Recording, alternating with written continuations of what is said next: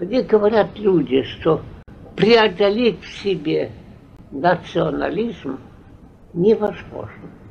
А тогда я думаю, что невозможно спасение. Мое желание было основать монастырь в духе Силуана. Я до сих пор слышу некоторых, которые мне говорят, что моя попытка имеет чисто утопический характер. Мне говорят люди, что преодолеть в себе национализм невозможно. А тогда я думаю, что невозможно спасение.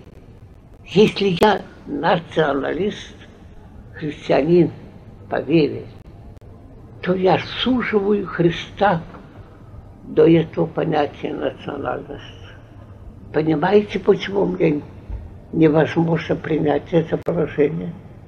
Почему для меня большим утешением является, что мы маленькая группа, но нас 11, а одно время было 13 национальностей.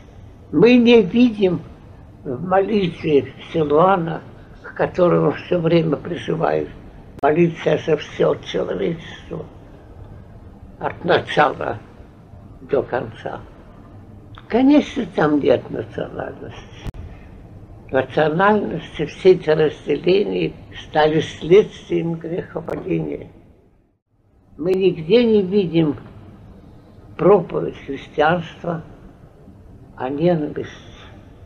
Значит, речь идет в христианской вере не об отвержении других национальностей, но о преодолении этой ограниченности через восхождение к молитве Гефсиманской.